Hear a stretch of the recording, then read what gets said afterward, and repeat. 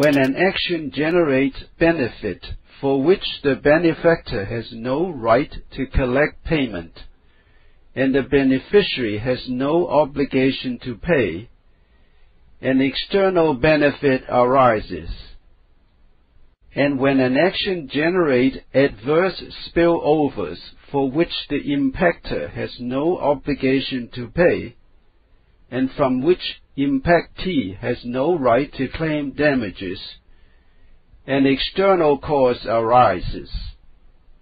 The existence of external benefit and external cost leads to misallocation of resources.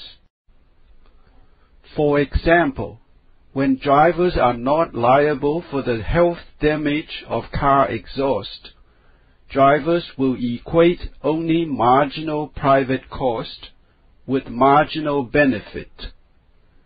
But if drivers are forced to pay for the health damage of car exhaust, their marginal cost will go up by the amount of the external cost.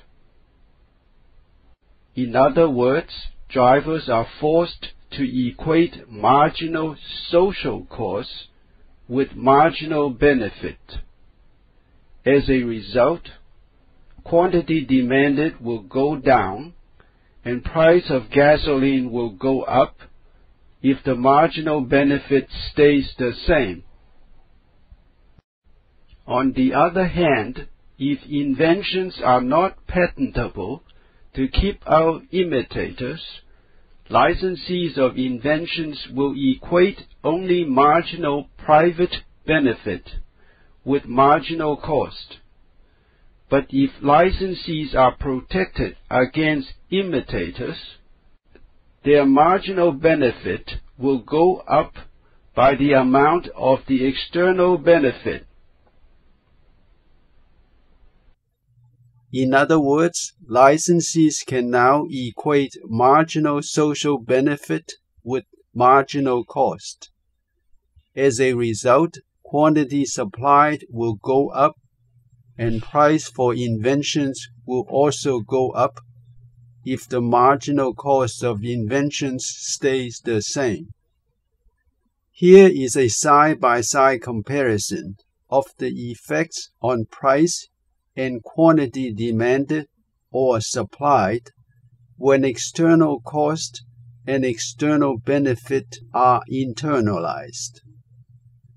When external cost or external benefit is present, the market price for the activity that generates external cost or external benefit is too low to be efficient.